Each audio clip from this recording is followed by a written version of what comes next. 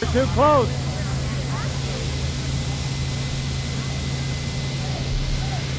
It's nasty.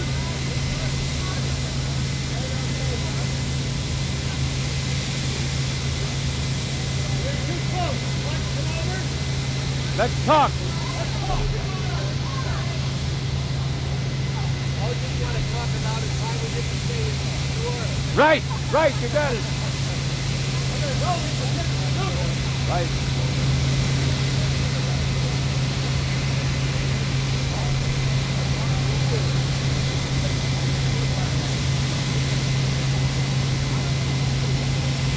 I know a good Cuban restaurant.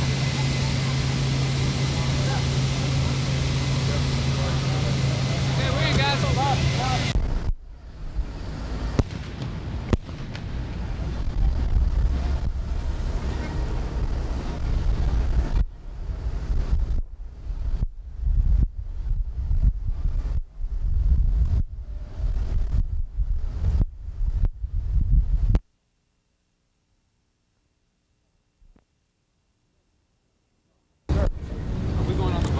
No. Well, what are you doing here? All in eight.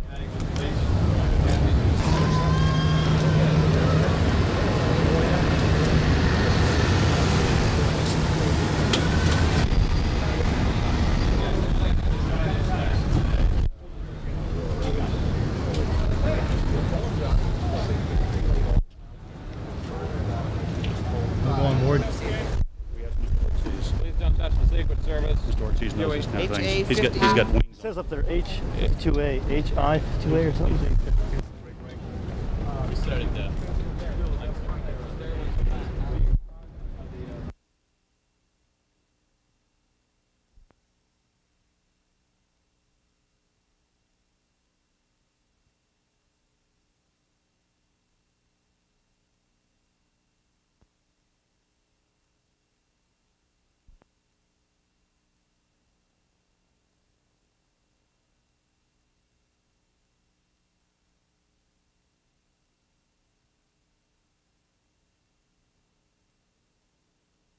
Really pitching and rolling. Yeah, when it's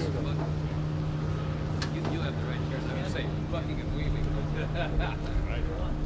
Yours sounds more nautical. The President of the United States.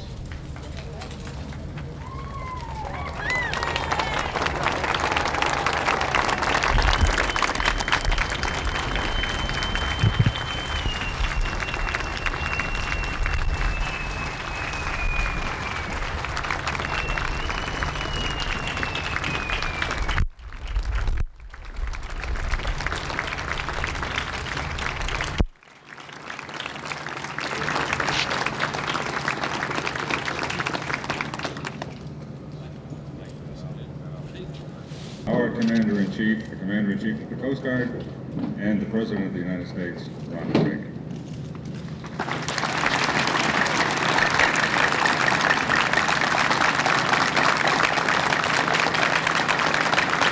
Thank you very much.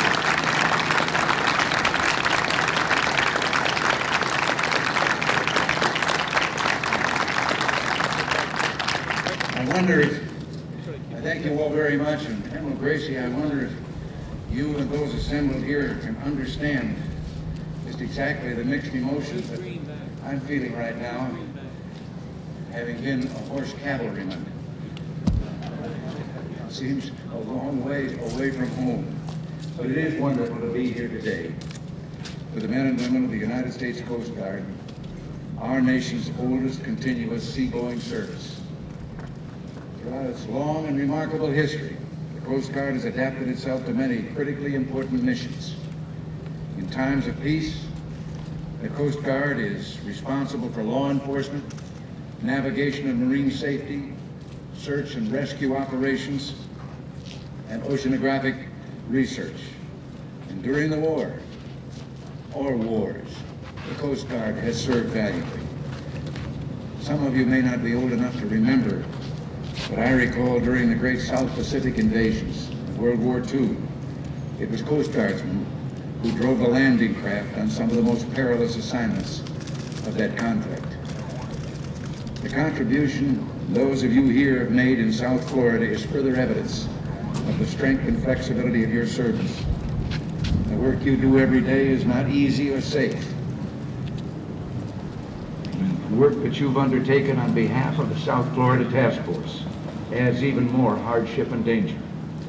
And believe me, each one of you is helping to write another glorious page in the history of the Coast Guard.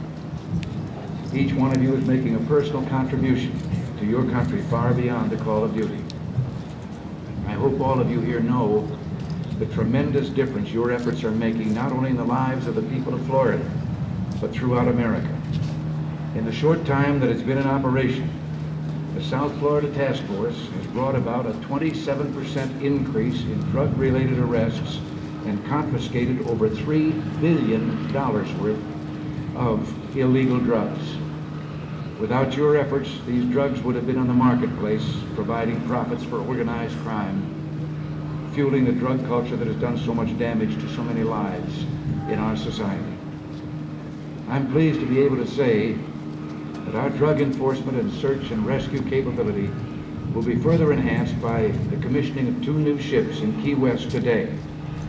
Prompted by the fine example set by all of you working here in the South Florida Task Force, we're also establishing 12 more task forces throughout America to expand the fight against organized crime, especially the illegal drug trade. This will mean substantial new resources devoted to combating the drug and crime menace. It's due in no small part to your dedication and sacrifice. And I want to take a moment to recognize your outstanding record of readiness and devotion to duty by presenting the Dauntless with a Coast Guard unit commendation. I would like to congratulate the entire crew in this occasion and ask Commander Newhoff to accept the medal symbolic of that citation.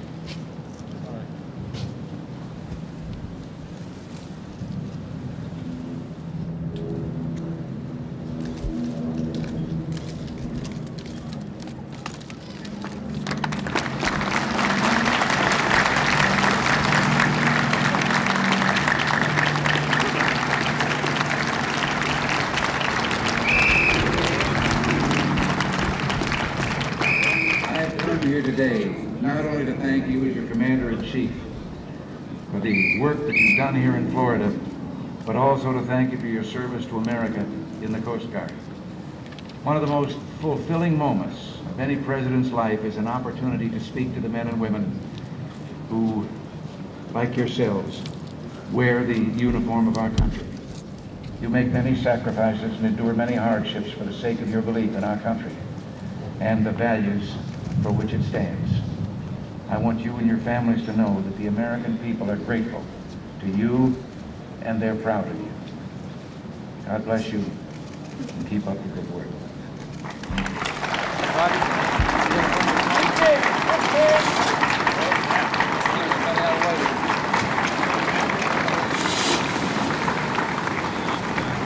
Mr. President, on behalf of the officers and enlisted men of the United States Coast Guard Cutter Dauntless, I would like to present to you the Dauntless ball cap in honor of the occasion of your visit to our ship today.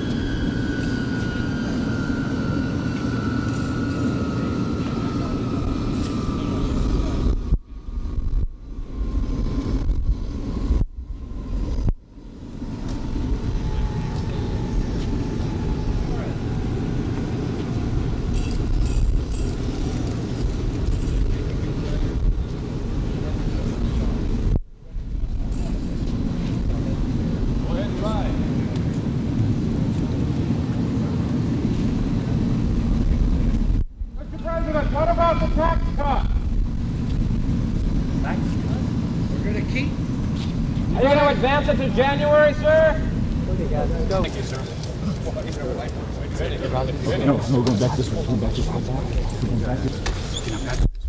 Back this way. Greg. Is that stage money? No, sir, that is real money. That was seized by the Customs Service, IRS, and by the Department of Justice. Which one of you is asking where we're going to get the money? This is going to help the deficit being reduced, huh? Mr. President, are you going to move up the tax cuts to January.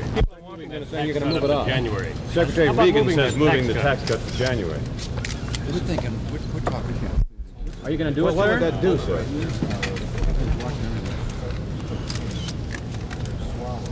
Watch the boom mines. Watch the boom mines. Vinny.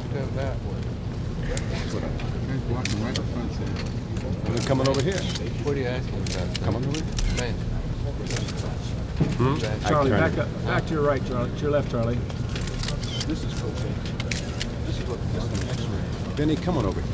But over the long haul, it would help further stimulate the economy. That's what's so appealing. Are you going to propose it, sir? No decisions have been made yet. We're still talking. Okay.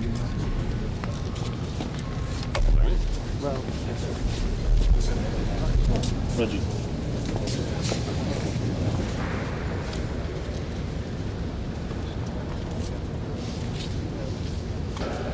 First Attorney General, William Smith. The Assistant Secretary of the Treasury, John M. Walker Jr. Support and encouragement of the entire South Florida community. That community supports the martial and Atlantic citizens and develop and deeply respect for his leadership and his commitment to this community. Mr. Alvin Chapman.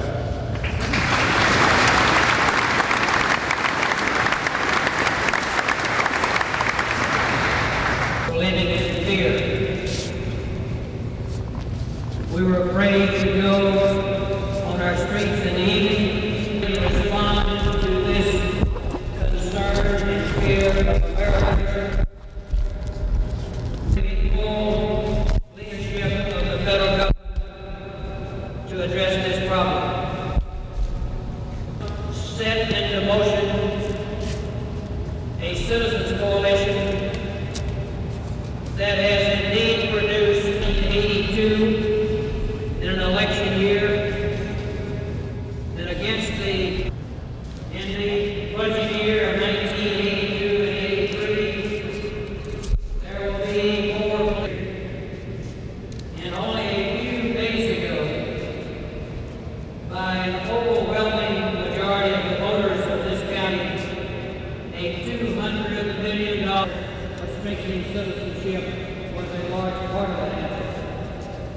On the weekend of April 17th, we have synagogues of this community, the priests, the rabbis, and the ministers spoke to this community about the response.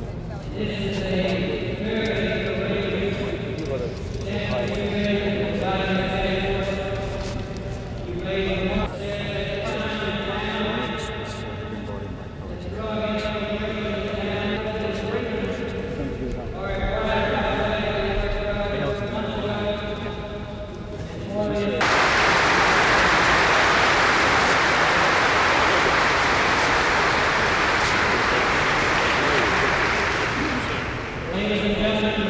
I was a baby. President of the United States.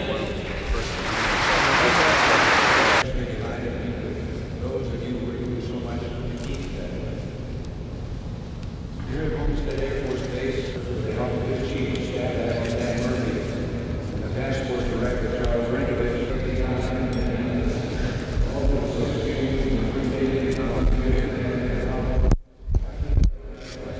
received from Caribbean nations, especially the Bahamas. They've made it significant. The amount of marijuana seized has increased by 35%, the amount of cocaine by 56%, and the street value of all these drugs is estimated more than an incredible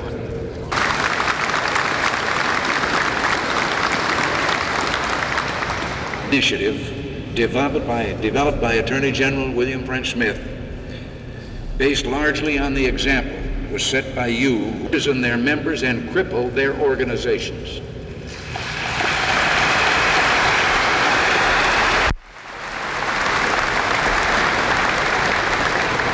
vote of 95 to 1, that bail reform passed the Senate by a vote of 95 to 1 committee. The Congress owes it to the American people to act on these proposals and on the rest of our anti-crime agenda.